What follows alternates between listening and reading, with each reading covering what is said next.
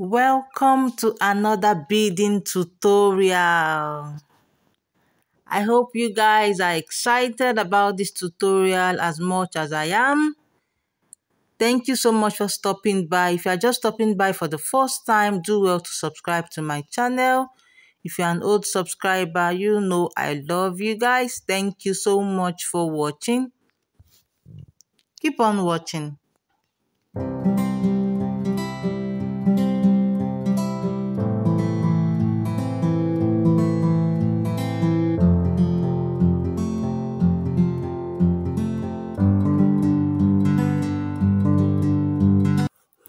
So with me here is size 6 crystal beads. These are original size 6 crystal beads. You can see that it's glittering. So I have 100 pieces here, although I didn't finish using the 100 pieces. So I've gone ahead to cut some of the beads into my bowl. Okay, so I'm just going to keep that aside. Now I'm going to be using my beading needle. Okay, this is a size 6 bead, so your normal needle won't pass through the beads. Okay, so I'm going to be using my matching color thread, and I've gone ahead to knot the thread. So you can see the middle line on my fabric. Okay, so this middle line is going to be as a guide as I proceed. So before you do this, you want to make sure that you iron your fabric before you sew your fabric. Okay, so all these crease lines will be as a guide. Okay, so now I'm going to take my needle. I'll pass it into the fabric like so, underneath the fabric, and then I'll come out on that my crease line. Okay, on the middle of the dress. Okay,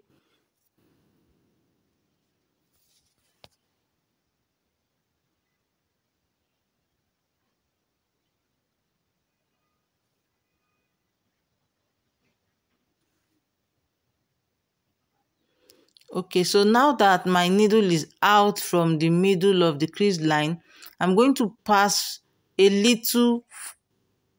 I'm going to take my needle and pass it into the fabric again, pinching just a little. So I'm going to pass the needle into the loop I made, and then I will knot another thread. I will knot it just to make sure that it's firm. So after I'm done knotting my thread, I'm going to start picking my beads like so. So I just eyeballed this. Okay, so I'm okay with the length I have. So I'm just going to pass the needle into the waistline, and I'll come down by half of an inch like so. That's the spacing I want for my bead. You can do more than that. You can just be creative with what you are working on. There's no rule to these things. Okay, so now that I've passed my needle into the fabric, I'm going to come back very close to the bead on the waistline. Okay, so before you pass your needle, you want to make sure that the remaining thread you have on your needle is long enough to pass through, is long enough to accommodate the length of the next bead strand that you are making. Okay, I hope this is explicit. So once you measure the length you want, I'm not counting these beads, I'm just eyeballing this because it's a lot of work. I'm just eyeballing it. Okay, once I see that the spacing in between each bead is okay, I will just continue like so. Okay, so now I'm going to pass into my thread into the fabric, and then I'll bring it out like so. Note that I'm making the waistline very close to each other, so I'm not doing up to 0.25 on the waistline, but on the side seam line I'm doing approximately half of an inch. Okay, so you can see that I just checked if the thread I have is long enough to accommodate the third line that I'm making. Okay, so now I'm satisfied with this, so I'm going to pass it into the side seam again, and then I'll come down by half of an inch. So you can see me checking if I'm okay with the spacing I have in between the beads. Okay, so I'm okay with it. Now I'm gonna pass my needle into the side seam, okay, on the front line, okay, on the front part of the dress. So I'm just passing it into the side, okay. So before doing this technique, this drop bead for the waistline and the side seam, you want to make sure that the dress is the actual perfect fit for your client. You don't want to make this mistake, because beading is a lot of work. You can ask your client to come for fitting. Once they fit their dress and they are satisfied with it before you start beading or doing anything. Or otherwise, if your client is not coming for fitting, make sure you check your measurement twice to be double sure. Okay, so now you can see me checking the length of the um thread that I have left to see if it will accommodate the next line. So I'm just going to continue like so, okay. You can see this half an inch spacing I have on the side seam of my dress.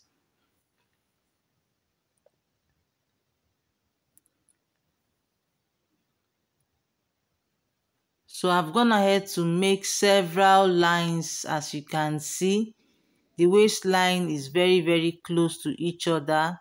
So now I'm going to be teaching you how to finish your thread, okay. So now I'm just going to pass, after stringing my beads, I'm just going to pass it into the fabric again, but this time I'll be pinching just a little fabric, not as much as I was pinching when I was starting the work, okay. So I'll just take a little fabric and then I'll pass my thread into the bead like so. So this technique is the technique I'm using to make sure that my thread doesn't show, to make sure that my work is neat.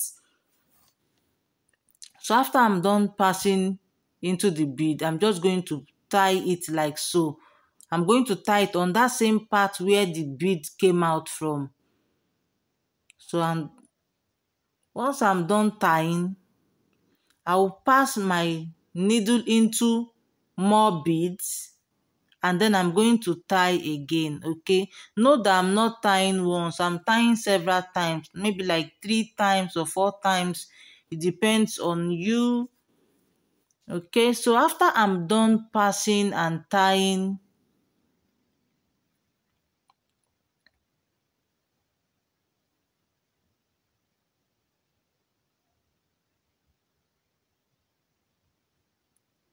okay, you can see how I'm tying.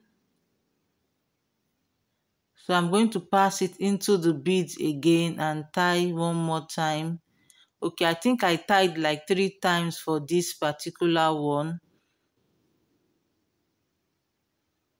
So once you are done tying several times as you want, the next thing you are going to do, you won't cut the thread on that particular place where you tied. You pass your needle, you pass the needle, you pass your thread into more beads. Okay, you pass it into more beads again. So you can see what I'm doing here.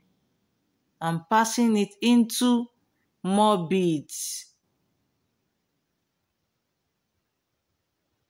So once I'm done passing like so, I'm just going to cut this out once I'm satisfied with it.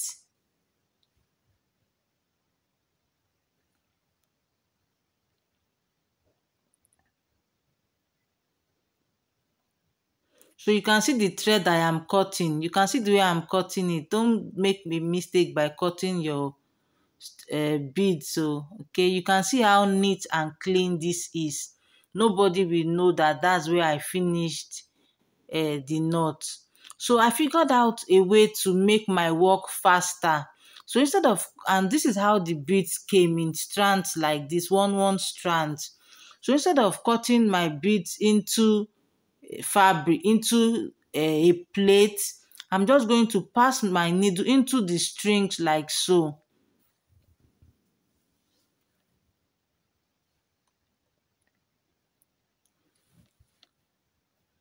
I will continue to pass it into the string. This way, I can pick more than one bead at a time. But if you are picking the beads on your palm, you won't be able to pick more than one at a time. So you can see like this one now, I'm picking like 5 or 6 at a go. So this will make my work faster.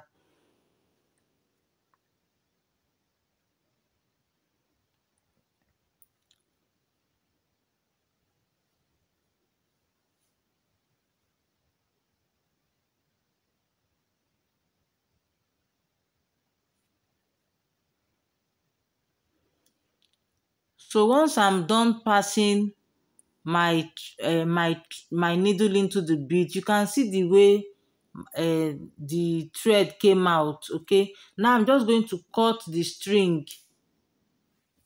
So once I'm done cutting the string that came with the bead, I'm going to remove the string. Just watch me. You can see I just pulled it out. So now I will continue with my work. So if I see that the bead that I have picked is more than what I want, I'm going to reduce it. But if it's not enough, I'm going to add to it. So here I have 20 lines of beads. So for the first strand of bead, I have 86 for the first strand. So I'm going to replicate that first strand, the 86, on the other side, okay? So now I've come back to the middle of my fabric because I'm done with this roll. Now I'm back to the middle of my fabric. So I'm going to pick 86 strands. You can see the way I'm tying the knot, just the same way I started the first roll, okay? You can see the way I knot the fabric very tight. So now I'll pick my strands and then I will continue picking my beads. So for the first bead, I'm doing 86 strands. If you are using a size 8 bead or a size 10 beads, you might not pick as much as 86 for yours because that bead is bigger and will contain and will occupy more space, okay? So now I'm back to the side seam of my dress, okay? So I'll pass my needle into the side seam and I'll come out by half of an inch, like so.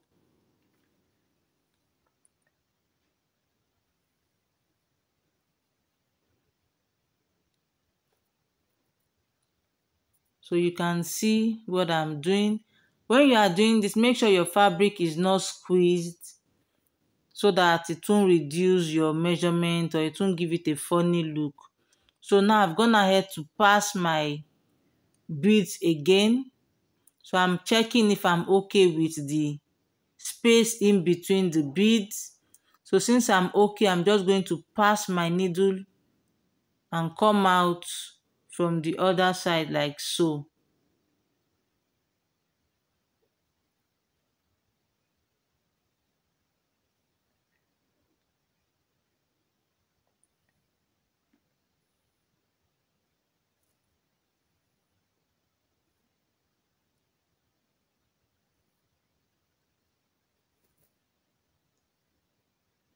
So you can see what the other side is looking like already. So now I'm done with my job.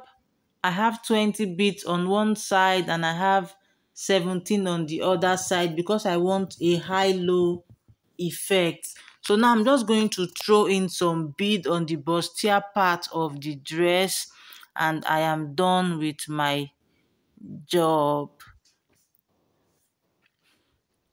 So this drop bead technique can be done in several ways. This one was done on the sleeve. This other one was done on the bust, on the under bust. You can see this one on the under bust as well. So this is actually the one I got inspiration from, but I didn't want to really replicate the same thing. So thank you guys for watching. I love you.